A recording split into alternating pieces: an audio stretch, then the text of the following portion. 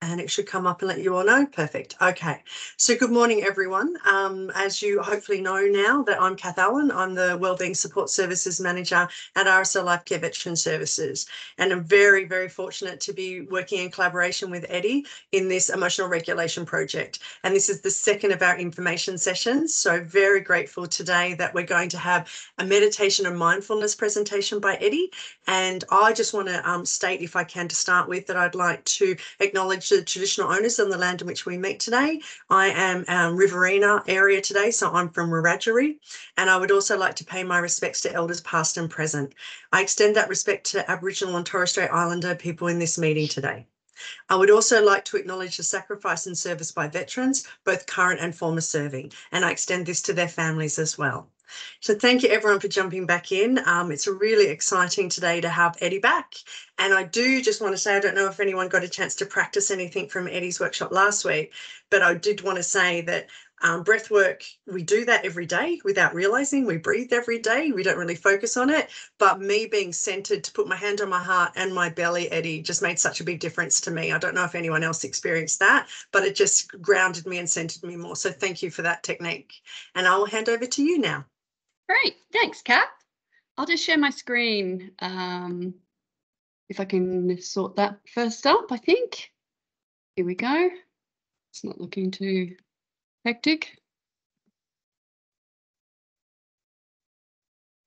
Very good. So is that in view? Everyone can see that? Thanks, Kath. So I'll just, for those who've already met me last week, thanks for joining again. And sorry to bore you. I'll just give a little bit of an intro for those who haven't met me before, and I'll be brief. My background is in physical and mental health. I initially ran gyms for 18, 19 years, and then have, in those gyms, also taught meditation. I've taught meditation, I'm kind of showing my age, but probably for over 20 years now. And became a clinical hypnotherapist in 2008. And so at One is, and I guess the reason for me sharing the workshop, I've worked in stress and resilience in corporate training also for about 15 years, on and off in consulting roles. But At One was developed because I went from running my own business into an environment, a corporate environment that was pretty toxic, and ended up collapsing in a workplace from stress and anxiety. For me, that was the first time I'd probably had an environment that I couldn't control at all. Having been in gyms, I could live by the beach and mountains. And so from that, I needed a solution I was away from family, I was isolated. It wasn't the ideal situation.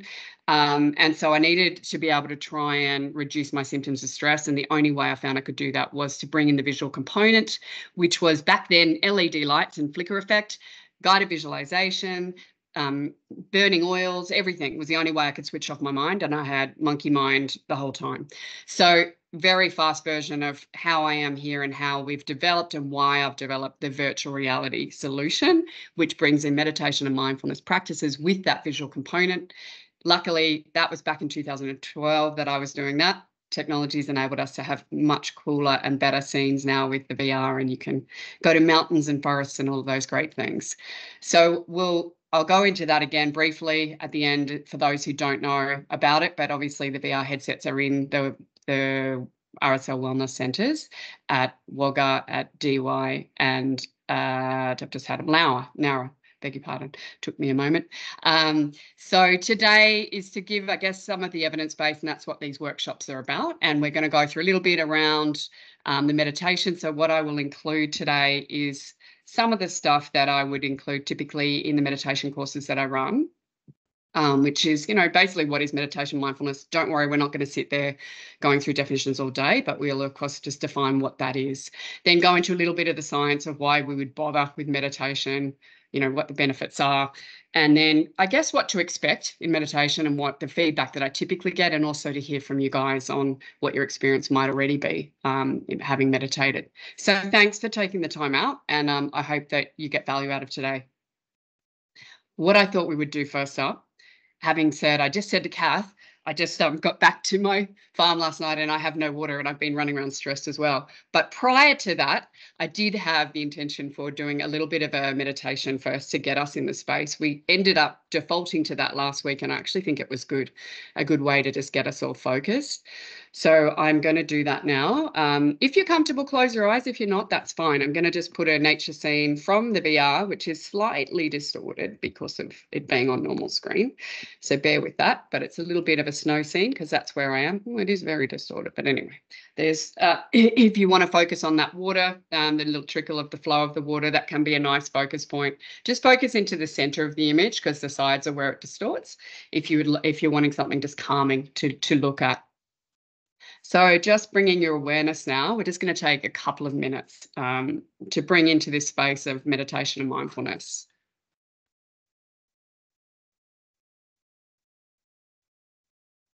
Bringing your awareness to your breath.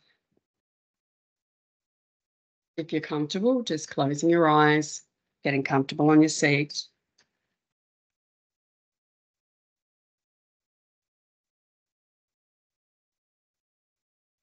As you inhale, just noticing the air flowing in through the nostrils and out through the mouth.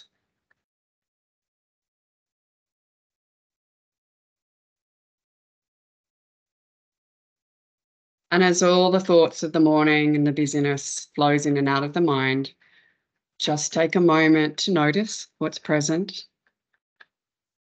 in those thoughts, any emotions. Taking those thoughts and emotions and just placing them in a bubble next to you in your mind's eye. A bubble or a cloud, whichever appeals, and then allowing that bubble or cloud to just float slightly to the side, just out of the mind, and placing it at the door. They're all still there, the thoughts, the emotions. And at the end of this session, we can pick them up again and continue on with the day. But just allowing those thoughts to move to the side as we become present in the now. Becoming aware of being here present, being aware of others on the call. And also just taking a moment to focus on why you're here and what you'd like to get out of today. An intention for the session.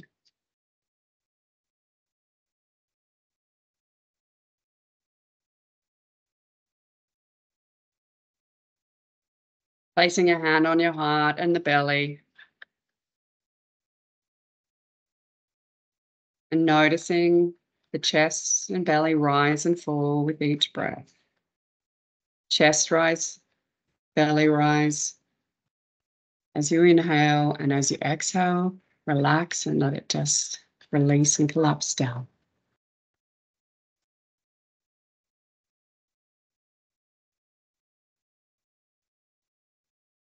Breathing in for 4, 3, 4. Hold for 2. And breathe out for 4. And again, in. Hold. And out.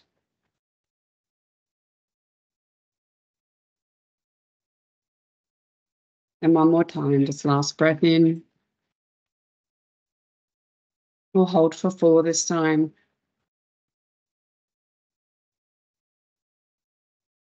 And exhale out for 6.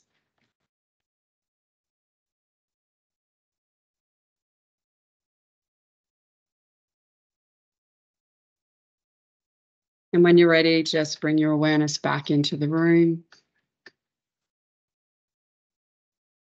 Opening your eyes.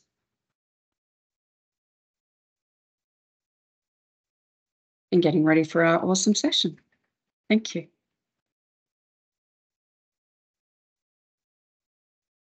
Okay, meditation and mindfulness. So I thought I'd start with a bit of a definition purely because people often ask me what the difference is. So I guess, defining that is useful, hopefully. And predominantly we're going to speak around meditation, and mindfulness is, I guess, a part of meditation. So meditation is a mental exercise. It trains attention and awareness of the mind. And with that, that gives us plenty of scope, because people are often like, there's so many different types of meditation. Well, there are, because we can choose to put our attention and our focus on different things. And that's what I love about meditation. I think there's not one path, there's not one way. To an extent, there's not. I guess there is, to the extent that we are learning to focus on one thing, but there's plenty of scope in which way we go about that. And that's what we're going to explore today. It's a tool for us to live mindfully. So what is mindfulness? It's being aware of the present moment, observing thoughts and emotions without judgment. So we practice mindfulness through meditation, or with meditation and within meditation. And they're very correlated, because the more we meditate, the more mindful we're able to become in every moment through our day, as we strengthen that link between the conscious and subconscious. So we'll go into that a little more, but I just wanted to differentiate that straight up.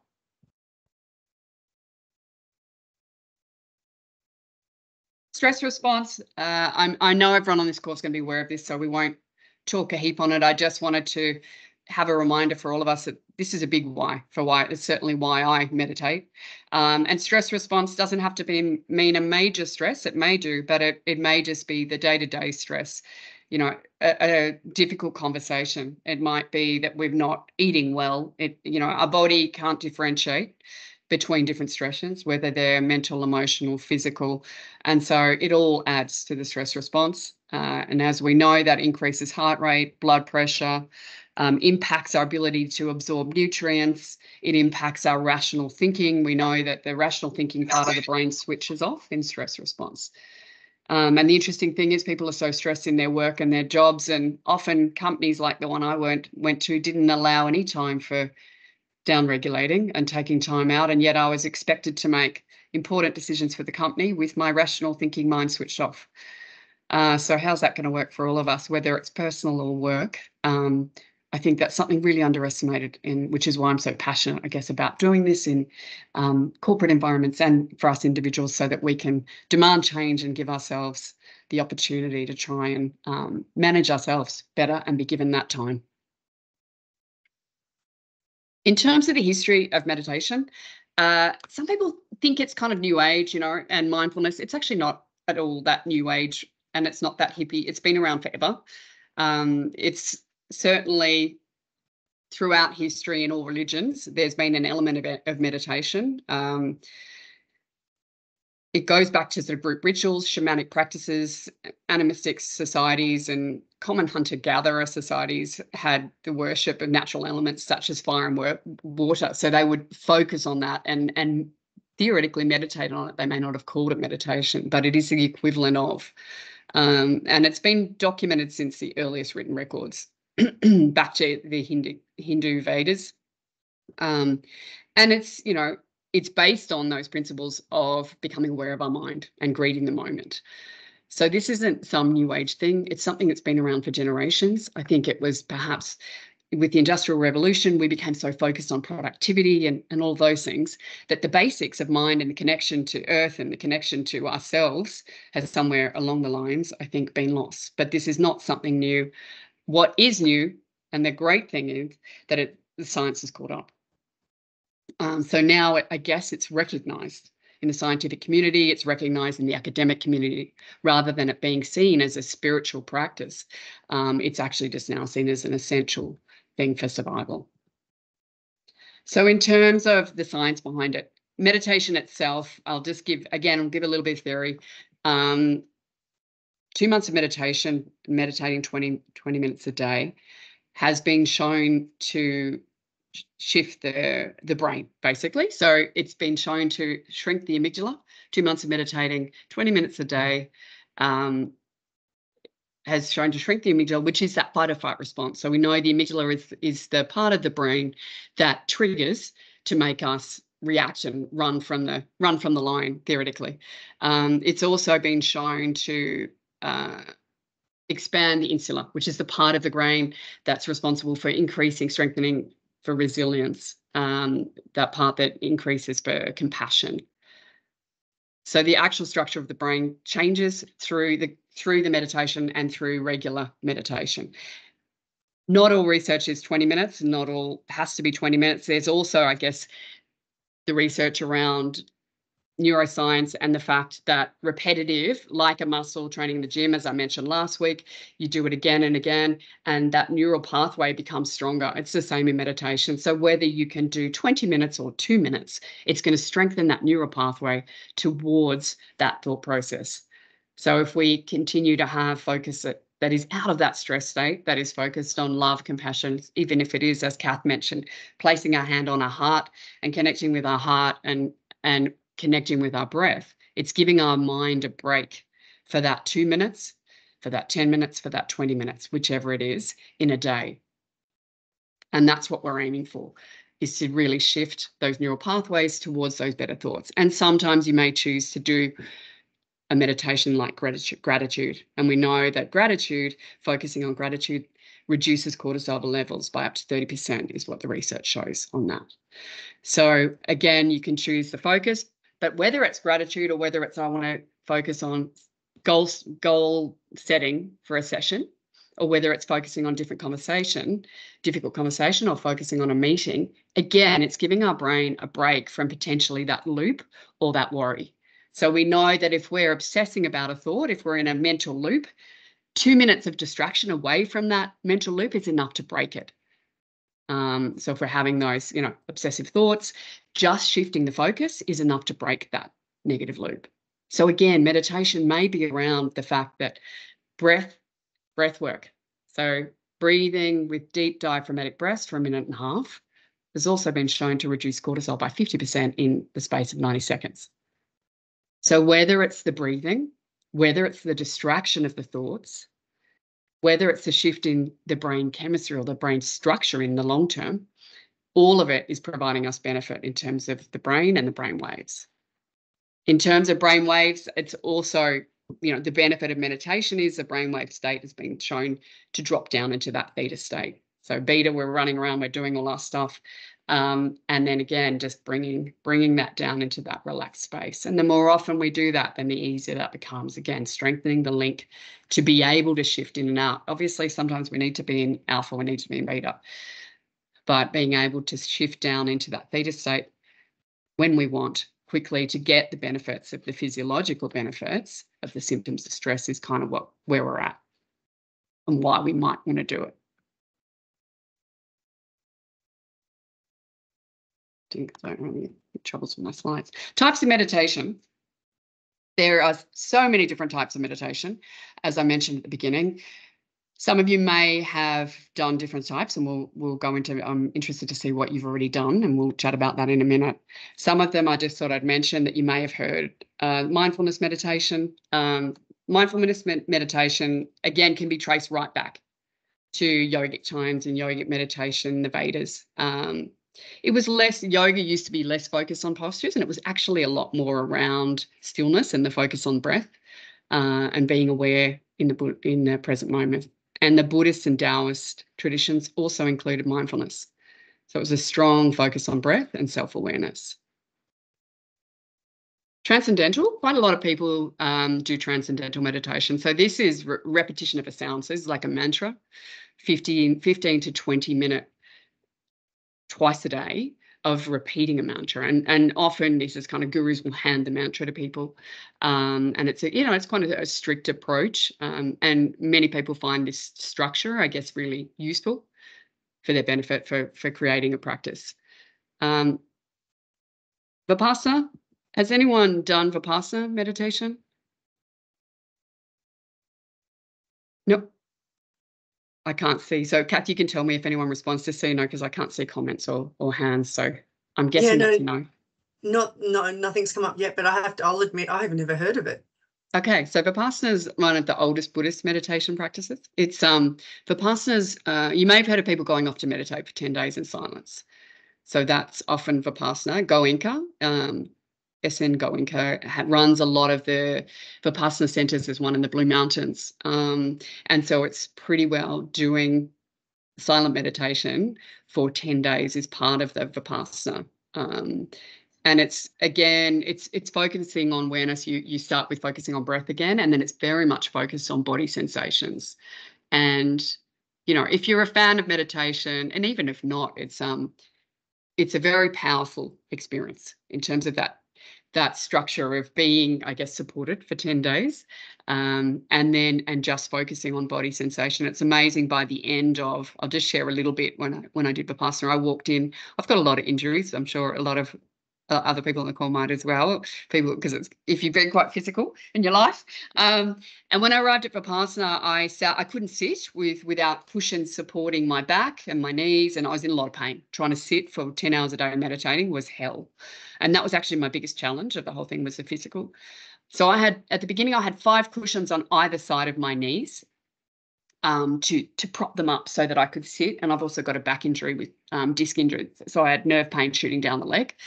I was in agony. Basically, I've had a shoulder reconstruction. Everything was aching, which I don't know if anyone else finds this when I'm doing personal development or anything. I tend to get all the aches come up. And the reason I share this is I'm really just wanting to emphasize this link. By the end of the 10 days, all the cushions were gone.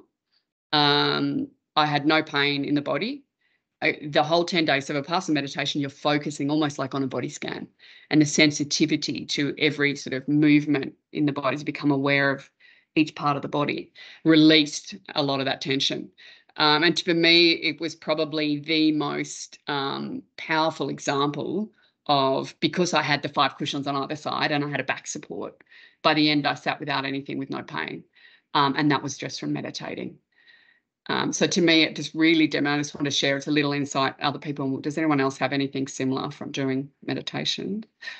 It was probably the most powerful experience I've ever had to demonstrate really that link between physical, mental, and how much my aches were linked to mental stresses and things I'd suppressed.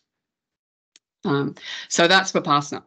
In terms of sensory meditation, so that's meditations where you are focusing on a candle, or you're focusing, and so you may have done like raisin meditation, where you're focusing on eating. So mindful eating is also a sensory meditation. And again, it's just getting that focus away from our thought process and focusing on one thing. And it may just be focusing on the flavor of the food we're eating. It might be focusing on the candle flicker and the changes in the flame. But it's, again, narrowing that focus down to just that one thing. Chanting is, I guess, it's a mantra, typically, repeated, and using voice as well. So I'm a sound healer, and that, I guess, the principle behind sound healing and chanting and all of those things is really around bringing the body, vibration. We all came from sound. We all came from light. A healthy body has a certain frequency. I'm using my hand like this because it vibrates at a certain level. Sound can help to shift that frequency towards a healthier vibration. If we've got disease, then we will find, if the whole body's in healthy vibration like that, then there'll be part doing that out of sync. And so sound and chanting and these types of sound approaches can help with bringing that physical body into alignment. And this is where I think meditation, the physical and the mental correlation is so powerful. We think we're doing mental, and we are, but then the physical adjusts with that. Positive suggestion.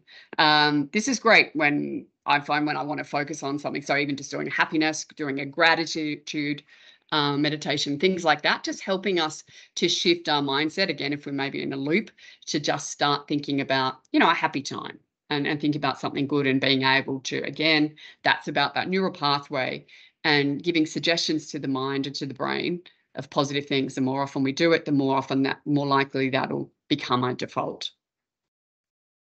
And then guided visualization. That's always great when, and this is where I like VR, because you can go to another place, feel like you're there. And if you have any doubt, you can open your eyes in the VR and you'll be there. So you don't have to pretend you're at the beach, because you just open your eyes, and in the virtual setting, you think you're there, and we can trick the mind. And we know the subconscious mind can't differentiate between what's real and what's pretend. So if we imagine it's there, our brain thinks it is there, which is the great thing. In the same way that if we're thinking of a happy place, and that's positive suggestion, even just smiling, the brain chemistry research has shown shifts towards positive emotions, positive thoughts, and releases endorphins and all those positive, good brain chemicals. So again, it's that sort of fake it till you make it with meditation. Can be. If you're not feeling great, go with it. Allow it and just know that things will happen. And sometimes, sometimes the emotions won't all be positive, and we'll go into that, through today. Excuse me, Eddie, we're really lucky that in our group today, we've had someone who's done the Vipassana course a couple of times. And I asked Rowena if she's happy to jump on and have a chat about it. And she said she is. So Rowena, or Aaron, sorry, I'm assuming it's Rowena, but it might be Aaron. If you're happy to jump in and talk about it, that would be amazing. Great. Thank you. Mic's off.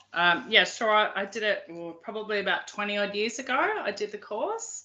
It was funny because my parents and my family were like, you can't not talk for 10 minutes, let alone 10 days. You won't last. And being very stubborn, I was like, I'll show you. And so I did the 10 days. I think life-changing is definitely part of the course. Like I came out, I didn't drink or eat meat for 6 months because it's all obviously vegetarian based. But I went back and I served the course after for another 10 days. So people were like, why? And then I've done a few once you've done the 10 days, as you would know, Eddie, that you can go back and do the 3 days or 1 day retreat. So I've done a few of those. It has been a number of years. But, I guess the ripple effect from it, my dad did it many years later. So he was always like, oh, I'll do it one day. And he went and did it. And he was an alcoholic for many years. And he came back and just went, and quit drinking after that for a number of years. I will say he did get kind of back into it. But, yeah, he kind of quit drinking as well. But I have also had a friend that had a bad experience, I guess. And it's not really talked about in the course. And with meditation, with that, it can have some contraindications, and it was a trigger. He experienced a psychosis, which I know is quite common with some. And I was actually going to ask about the virtual realities, whether or not you've got contraindications for people that experience that, not to be doing things like that because you can't decipher reality and what have you. But I know there wasn't a lot of, there was no support for him, and through Vipassana, it was pretty much on you go, we can't help you, and sent them home, and had a terrible experience through hospitals and what have you since then for not kind of getting the right guidance. And all their family was like, something about the course made them crazy. And it was just like, well, now, doing similar work now, I understand it more that it was just a trigger and just didn't have the right support around it at the time. But when I did it, I loved it. And yeah, definitely went back. Now with 3 children, I kind of always go, years to come, I'll go back and I'll do another 10 day, I'm sure. Amazing.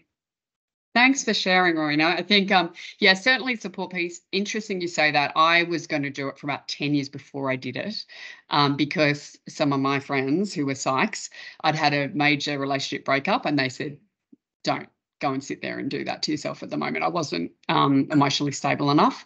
And I think that's, the great thing about the VR and being in the centres is you've got support there. And Kath, you can probably share about more of the support that's around with the meditation that we're offering. And that's one of the, great things about this is that you will have support. Thanks so much for sharing, Rowena. It's really powerful to hear how much that shifted, not just for you, but also some of your family. And I think, for those that are ready, it's an amazing experience. And it's really powerful to hear your experience as well. Thank you. And if I may, I think it's also really important to have that open conversation around some techniques will work for some of us, not all techniques will work for us. We're so different in what connects with us and particularly what's going on in our world at the time.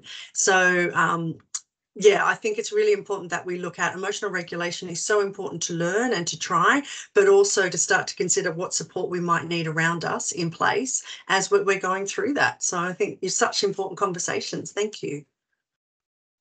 Thanks, Kath. So let's see how many other people have done meditation who are on this call now. This is QR code, or you can text. Otherwise, you'd have to text that to that number. So I think the QR code's a much easier option. And I will just bring the screen up. So as you answer, that should just let me know if it should be activated. I've turned it on as far as I know. I'll bring it. Can you get that QR still on the top there, Kat? Thank you for asking the older person in the group. Yes, yes, I can. No, I could just see you're the only person I can see. That's why. You're right. Sorry. I can. I have Thank very you. limited view at the moment.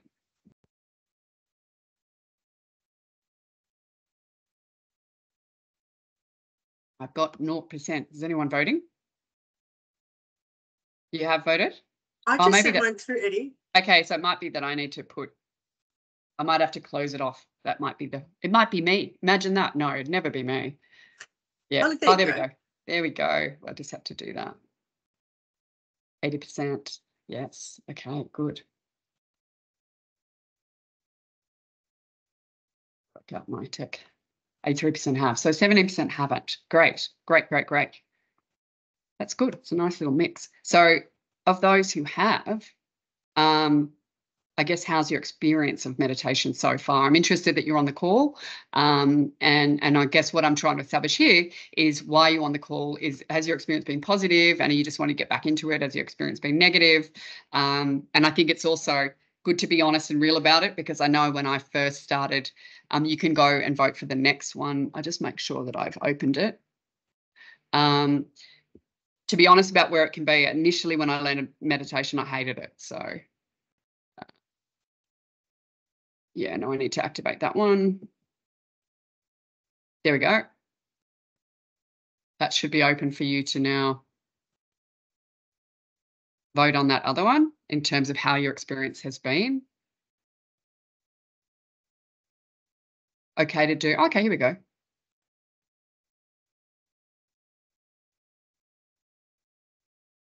Might be easier to do it on here.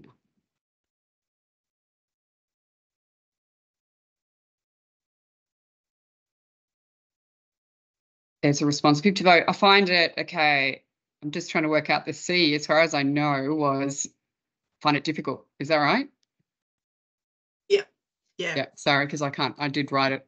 No, you're right. Okay, so that's interesting. Some find it good, some find it reasonably easy. 57% though find it a little more challenging. So let's see if we can, I guess, I don't know that we can solve that today, but I think what we can do is give some context around why that might be. Because I'm one of those people. I think for about 10 years I didn't. I really struggled, and I hated it. But I tried to make myself do it because I thought I should, which is never a good way. But I think it's also around persevering, with things and finding the meditation that works for you. So we'll go into a little bit more through today. Thank you for sharing. It's great. Does anyone want to share anything about their experience, given I just opened that up and then I haven't given you that opportunity? Does anyone want to experience, what they find difficult, I guess, or what they enjoy, whatever your experience is? I guess it would be nice to hear from the group rather than me talking all the time about myself.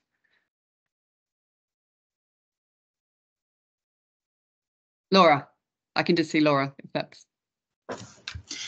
So I recently had weight loss surgery, and so for my dietitian, she's recommended the sensory meditation. So while I'm eating, because I can only eat like a tiny portion of what I used to be able to eat, so she recommends doing, because we have to chew so many times and everything before you swallow. So really taking that mental note and absorbing and just connecting with that moment while you're eating, so that you don't feel like you're missing out on everything else. But it really does work to just focus and keep your mind on that.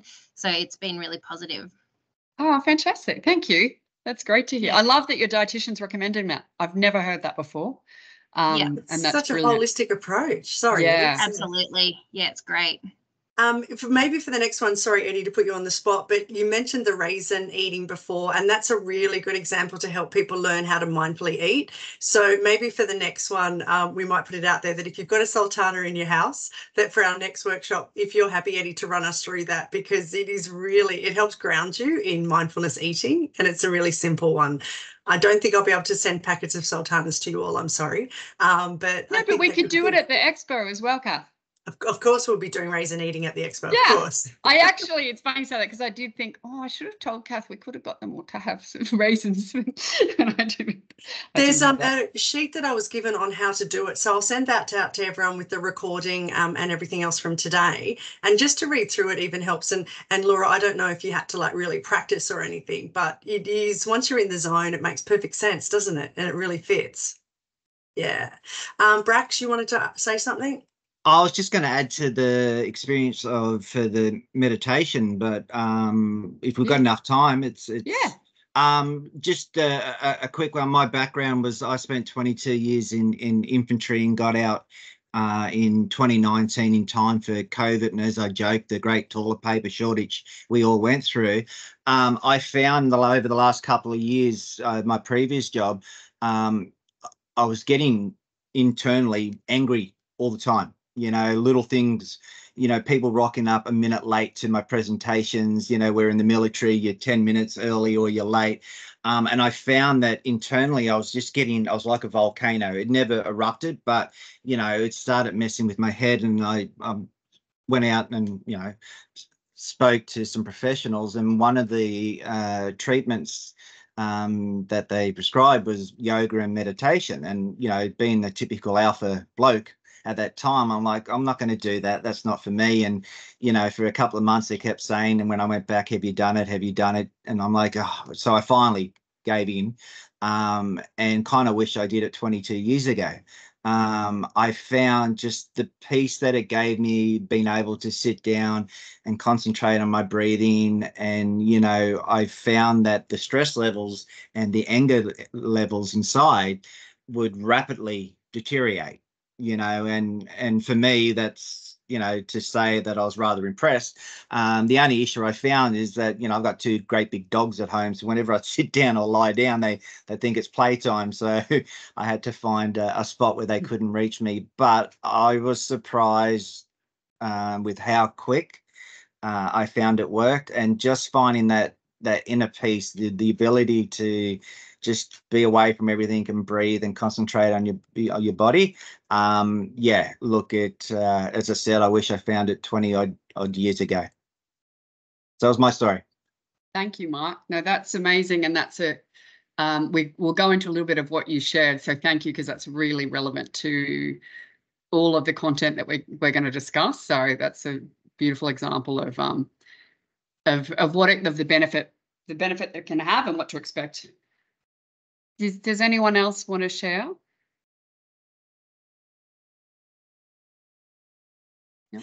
Just Eddie, only that I find that particularly with trauma responses, that when we start to do things like meditation, and as you really beautifully state, if you're comfortable to close your eyes, if you're in that safe environment, and Rowena was talking about that before as well, it's really important to feel really safe in your space when you're taking on anything to do with calming, because you don't want to be hypervigilant at the same time. So Mark mentioned his dogs, and I know that mine like to come and investigate if I'm having some, just sitting, not doing anything. So that can be a bit of a trigger as well. Not a trigger, sorry, but it can be a bit, a bit of an impact. So this space is really important for all of us to make it safe. Yeah. No, great. Thank you. So in terms of when we meditate, so I'm going to go into a little bit the experience of meditation, what to expect, or I guess prior to that, let's think about our normal minds. When we're stressed, life is stress, I put there, then we tend to think about how to avoid it. So it can be this really vicious cycle, which isn't productive. Stress, thinking about the stress and the fact that we want to not stress, creates more stress. And because if we're in, and I'm talking about, I guess I'm talking about the negative thoughts, because to me, this is the real benefit for me. And as Mark shared, when you're having negative, whether in anger, sadness, depression, whatever it is, and we can also have happy thoughts, but, we all flow with those easily. So there's no problem there. But it's like when we've got these negative thoughts, we have that stress, then we think about it, it creates more stress. So it becomes this loop, normal mind loop, I kind of call it.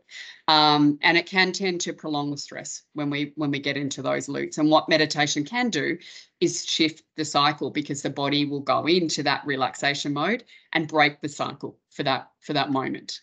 As I mentioned before, and if we're ruminating, that 2-minute shift in focus can be enough to break that rumination loop. And so it's getting aware of that benefit, I guess, and also being aware that the emotions that come up might be positive and they may be negative. So getting comfortable with all and allowing all. You'll notice in a lot of meditations, it has an element of sensing. So sensing, whether it be the raisin meditation that we mentioned or whether it be around body awareness. You'll often be told to bring your awareness to your body, bring your awareness to your breath. And the reason for that is that, well, one of the reasons for that is that it will bring that brainwave state down. It's that starting to shift us down out of those sort of high brainwave states from beta, it brings it down into alpha and starts to bring us towards that theta state. So if that's all we get to, that's okay. It's just taking us out of that really heightened state and back down slightly and gives us something physical to focus on. Often, particularly doers are very good at the physical and doing, so at least it gives us a focus that brings us into that physical, which can be easier than saying, I'd like you to go and drift off into this wonderland. And again, different horses for courses, but there's typically always an element of sensing in all meditations, whether it's looking, whether it's listening, whether it's touching, whether it's smelling, whether it's tasting, whichever it is. And there's elements of all of those in the VR. So you will be able to, there's a candle focused meditation where there's a candle flicker flame, which is created in virtual. There's not the raisin one. I guess there's not that, but there's also at the beginning of them, often there's sense by the VR headset, like as in different oils for you to smell. And there's that sensory awareness of being aware, looking around in that environment and bringing that element in. So if you wonder why that's often in there, it's part of that, taking us down into that space of relaxation.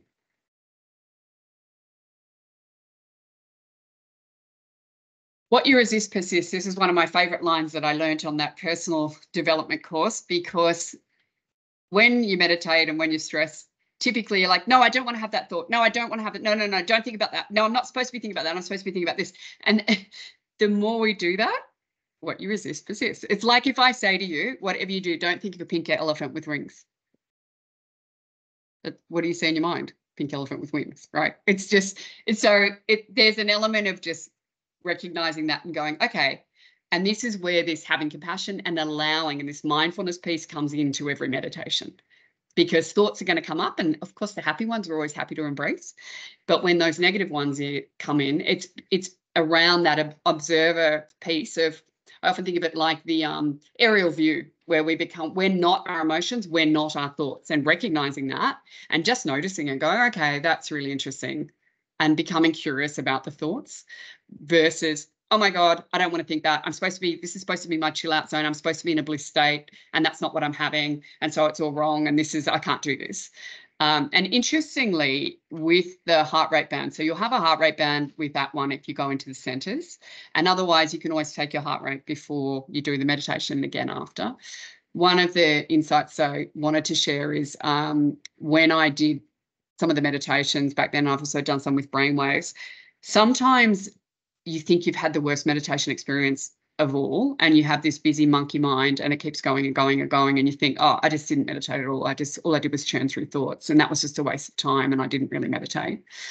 You'll be surprised, and the reason I was so adamant with that one, that we had that heart rate measure, you'll be surprised that often the heart rate will drop down and you'll get all of the physiological benefits, but you just may not feel like you're in the bliss state, and that's okay.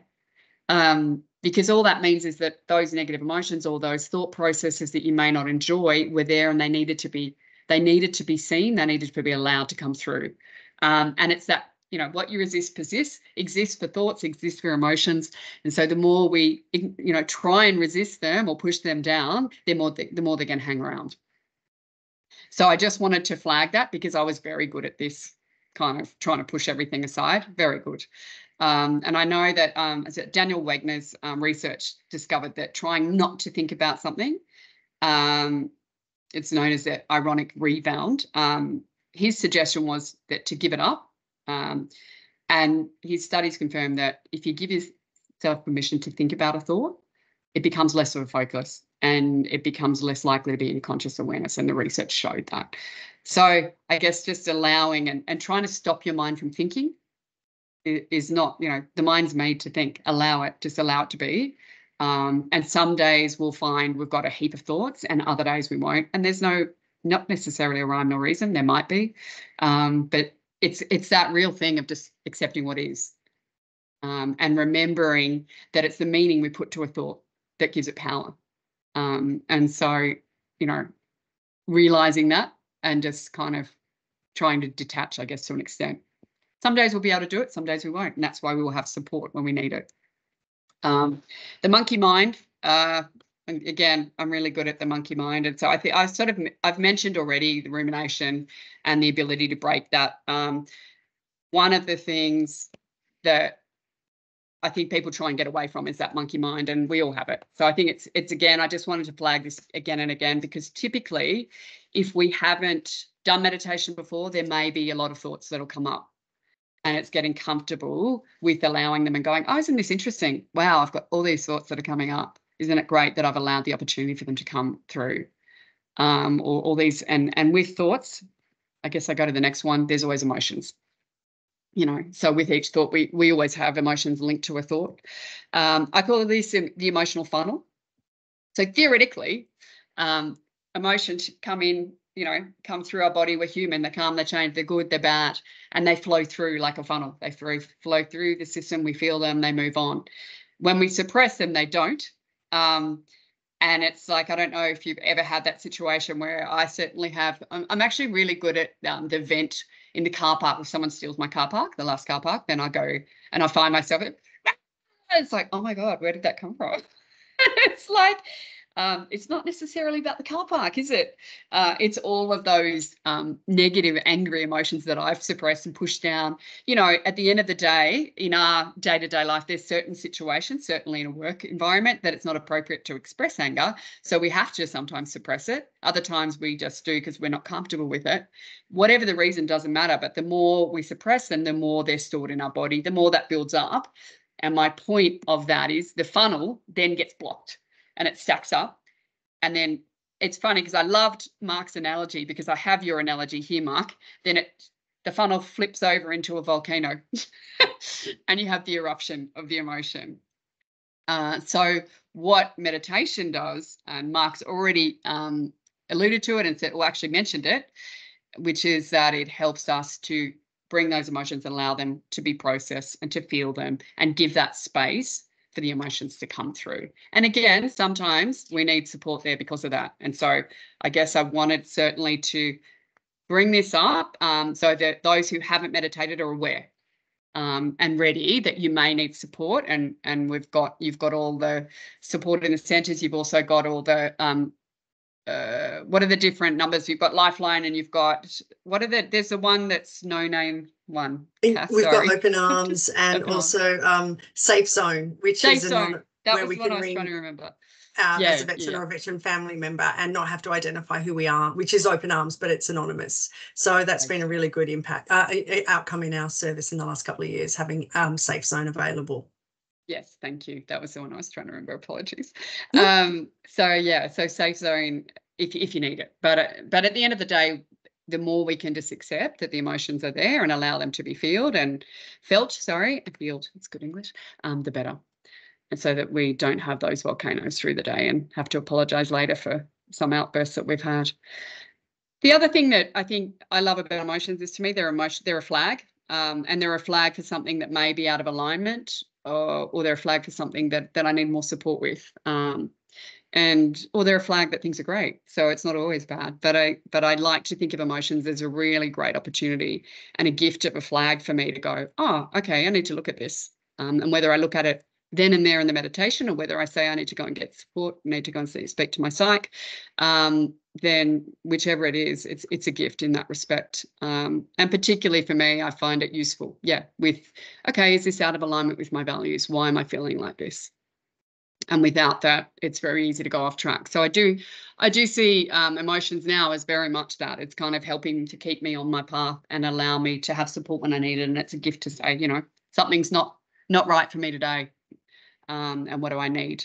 And it's really, I think, that gift in meditation is it giving us that chance to stop, and that chance for that point of choice of, I'm going to choose this action versus a reaction that I then have to apologize for later. And that's, I think, the real gift that meditation and mindfulness has certainly given to me. Does anyone else want to share any of their other experiences? It's all right, don't have to. I'm conscious that, please feel free to put up your hands and share any experiences, because I'm conscious that, was it 57% or 58% of people have, meditated and enjoy it. And so I think we've got about 70% of the group that meditate. So yeah, I'm all up for sharing. All right. During the meditation, I guess there's this kind of whole thing about managing thoughts. So one, it's allowing them, but two, it's like, okay, if they're becoming too much, what are the options that we have, and what are some tools that we can do around that? So, the top one, I think, is realizing when we need to reach out for help. But there's also this refocus, which I mentioned, helps get us out of the rumination, naming the thought, naming the emotion. I guess it identifies it, one, and then we can make a choice around it, but it also reminds us that we are not the thought, we are not the emotion. For me, that naming the emotion, and last week was a great introduction with veteran psychology on naming the emotion, and I think that theme comes throughout meditation, and it expands our emotional intelligence as well, and our awareness of how we are feeling, giving us options to then deal with that. So through the different meditations we have, all of these approaches exist, whether it's looking forward and back through thoughts, moving from one to another, noticing what is, increasing positive thoughts, and that becomes more around, okay, I'm going to choose to do the happiness and the gratitude meditations more so than the mindfulness, depending on where you're at. And that's why I love the fact that you can do a whole lot of meditation. There's not one way.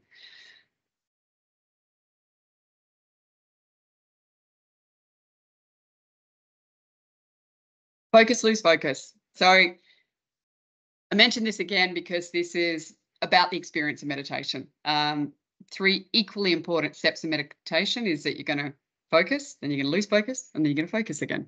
And it's really, again, having compassion with ourselves is a big important part of meditation, so that you don't walk away feeling frustrated, and I guess not having expectation. I think I was always very judgmental of myself that I wasn't doing it properly, and I also expected a bliss state.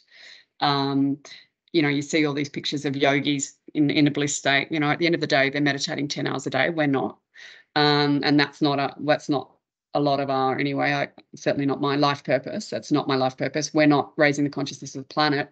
We're using this as a fantastic tool to help us manage our busy lives, because we're contributing in different ways, right? So that bliss state is a gift when it comes, is all I can say, because it's not the norm, and it's actually, it's not the norm. It might be, but it comes and goes. Like any emotion, it comes and goes. And so the focus, lose focus is also a part of meditation. Some days you'll have more lose focus than focus. Other days you'll have more focus. And I really want to, if you take nothing more out of today than this, I think I want you to be, or us to be, and I remind myself of this, aware of the fact that just because you have a busy mind in meditation doesn't mean the benefits any less. And it's kind of really about acknowledging the time out that we're taking, not that every meditation experience has to be bliss. Even if it's just that focus on breathing. And sometimes with the BR, people say to me, oh, look, I don't really like meditation, but I just like going and sitting at the beach and focusing on my breath, and I turned the voiceover off. Great, it's fine. What it is, whatever works for you.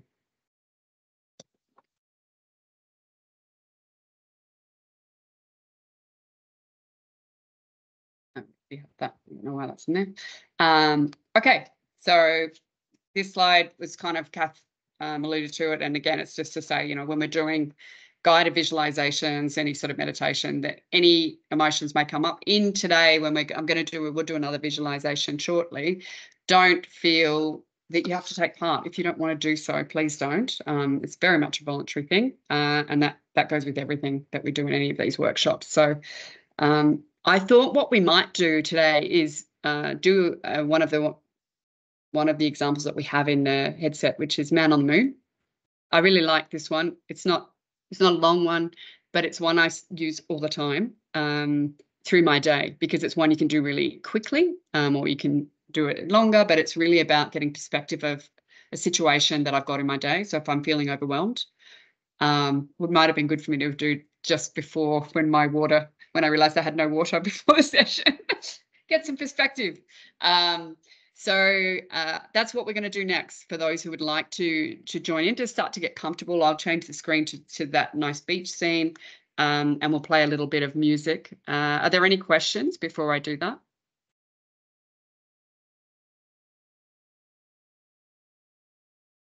Okay. I think you're all good to go, Eddie. Okay, I just thought we'd do a different one because the other ones we've done have been more mindfully based, and this is, I guess, more about changing the focus and giving a different perspective through the meditation. And I guess that is, for me, I like being able to have a different intention for the meditations that we do. So there's a little beach scene if you want to focus on that. So just take a moment to get comfortable.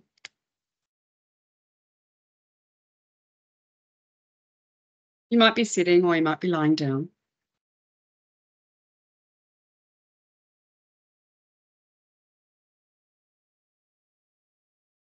And just become aware of the environment that's surrounding you as you connect with your breath. Inhaling and exhaling. Feeling the sensations of the breath as it flows in and out of the nostrils.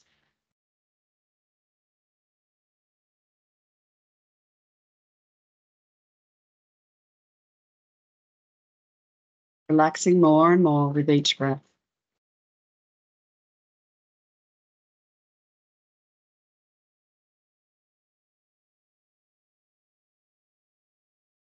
Now bring your awareness to a situation or an event that's troubling you.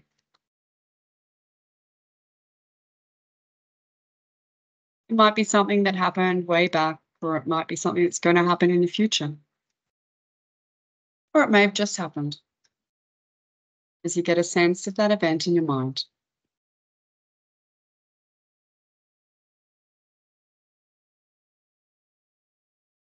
Then be there in first person as you look out through your eyes at what's happening.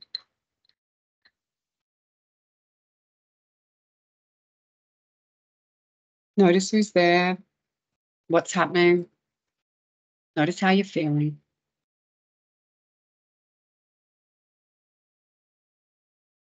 And you might want to label the emotions you're feeling.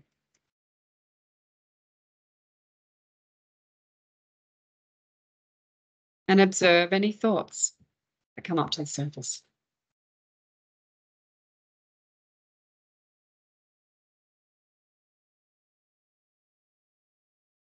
Once you're there in that event, I want you to see yourself now float up just above it. And get a sense as you look down on what's happening.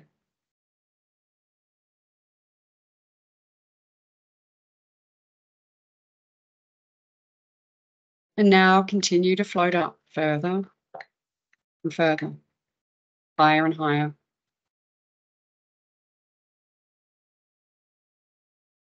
Up above the trees and the buildings, floating up into the sky, above the clouds, drifting higher and higher. Continue to look down on the event with everyone and everything there.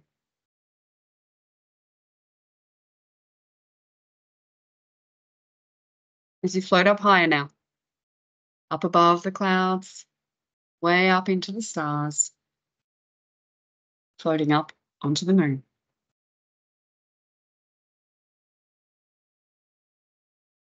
And as you look back down on that event now,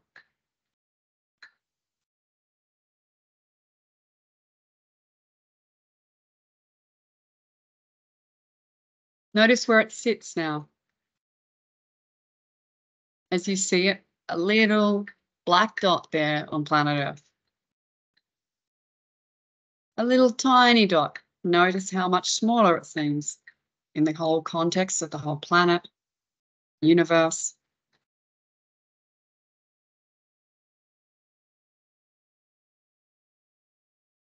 And as you sit looking at it from this perspective,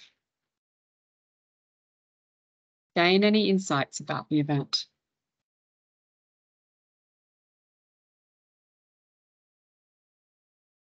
Any learnings or new perspectives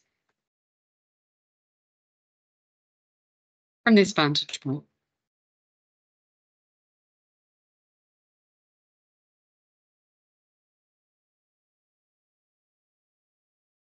And when you've done that, allow yourself to drift back down through the stars, sky, above the buildings, back down into the present moment.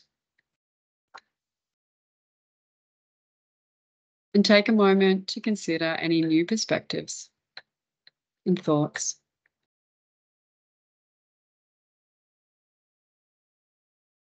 As you bring your awareness back to your surroundings. Hear the sounds.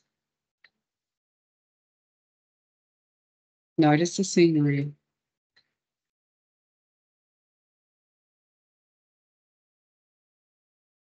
As you take a couple of deep breaths,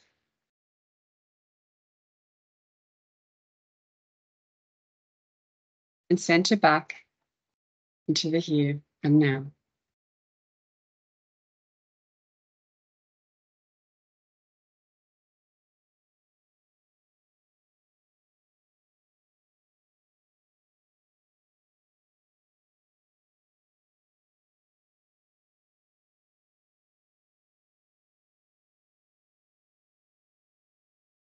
Okay.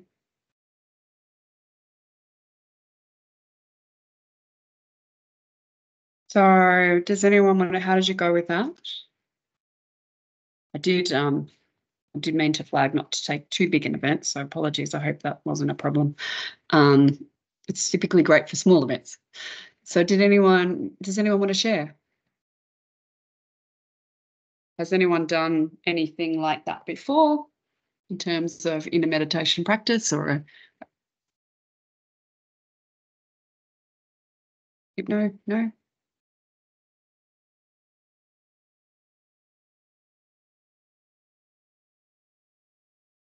I think you've just all relaxed us too much, Eddie, but Rowena's going to jump in. Thanks, Rowena. It's like it was silent. I was going to say I really enjoyed that. I didn't find that one as stimulating with no sound, and just your gentle voice guiding us was really good. I've done a little bit of hypno before, but I did probably pick too big event, and I realized it was past, but I kind of got a bit stuck there. And then as we do, my mind floated to kind of a forward event that hasn't happened. And I was like, okay, that's interesting that I went there.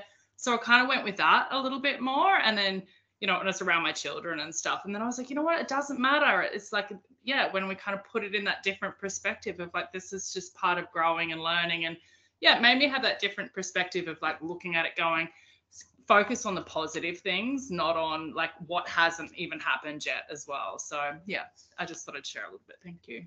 Thank you so much. And I love that, as you say, it wasn't what you expected, and you just went with it, because I think that's the, and that's that point of choice, right? It's that kind of awareness of, oh, no, it's all right. Don't judge it. Oh, this is fine. Just go with it. Isn't that interesting that that other event might, oh, I wonder if it's linked. Maybe not. Oh, interesting. Changed. Oh, it's changed again. So no, thank you for sharing that. Does anyone else want to share? No?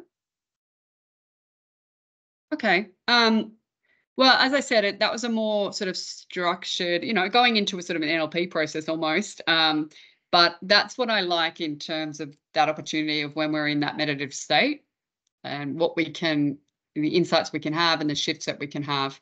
And sometimes it won't go the way we think, but again, just remember that that shift in focus is enough. So at one is, you know, is about helping people to perform their best every day. So allowing those tools to help people do different types of meditation, shift the mindset, and be able to refocus on your day is kind of what it's about. Has anyone been into the centres yet, Kath? Have we got the bookings open? No, hopefully that will all be organised by the next couple of days, so I can send that out with the recording and everything else. Okay, fantastic. So yeah, the actual sessions that we've got are under different categories. For those who were here last week, apologies because you'll hear a little bit again, but I just wanted to again just make people aware of there's 7 categories that range from that mindfulness-based approach of kind of being aware of our bodies and our breath, into more, and that example I just did of Man in the Moon is kind of more around shifting mindset, or there's difficult conversations, going to first, second, third person. There's healthy eating. There's motivation to exercise. There's quit smoking. There's different types. So from lifestyle, resilience, empathy, there's gratitude, and then there's just focusing on breath and noticing the environment and sensory, candle focus. So I encourage you to try different things or see what appeals with you. The menus themselves start on the left from more mindfulness, and then to the right they become more focused on different intentions and areas of focus. This is what the headsets in the middle are what you have in the centres. And as we mentioned last week, if anyone doesn't have access to a centre and you would like to try it, please let us know. We'll see if we can make it happen. We will have the odd roaming headset, so that will be an option. If we can make it happen, we will. And that's just a bit of an insight into the different menus that exist, and that final screen that will give you the chart on the left of your heart rate changes. And so again, I think there's a great awareness in an education piece in noticing, particularly on the days when you think you've not had a good meditation, do take the time to have a look at what your focus level was and what your heart rate was, because that in itself to me was a real education of, oh, wow, and I think I've not done well, actually have had all the benefits that I needed, and can be enough to kind of motivate us to keep going. And it's worth it. It does do something. So yeah, I encourage you to do that. But that's pretty well all that I was going to speak about today, really. I just wanted to give a bit of an insight into what to expect, why we meditate, and that, I guess, that thought and emotion loop, and being aware of what emotions come up and being ready to have support if you need it after. Are there any questions? If you're happy to stop sharing, Eddie, and I'll stop the recording. Yeah. Thank you very much, Eddie. I'll just get that in through the recording. Brilliant workshop. Thank you. Thanks.